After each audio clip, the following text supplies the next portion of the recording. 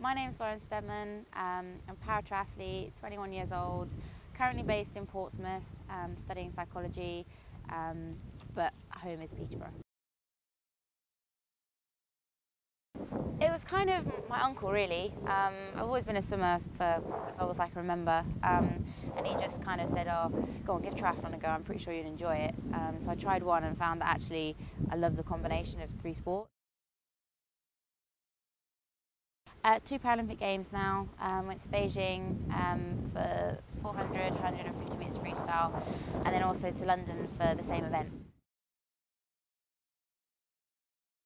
It's been a lot different. Obviously, in swimming, it's just been a case of adapting to doing open water style swimming. But I think on the bike, it's probably been the hardest.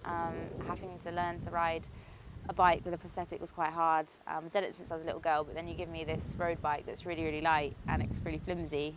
So it was again learning to hold my balance on there, change gears, having everything switched over, cornering, so that was quite tough. And then running, it's just easy. It meant quite a lot. I mean, it was my first kind of season of actually probably training for triathlon, so for me it was kind of a good benchmark to actually what I could achieve after having a few more years' experience.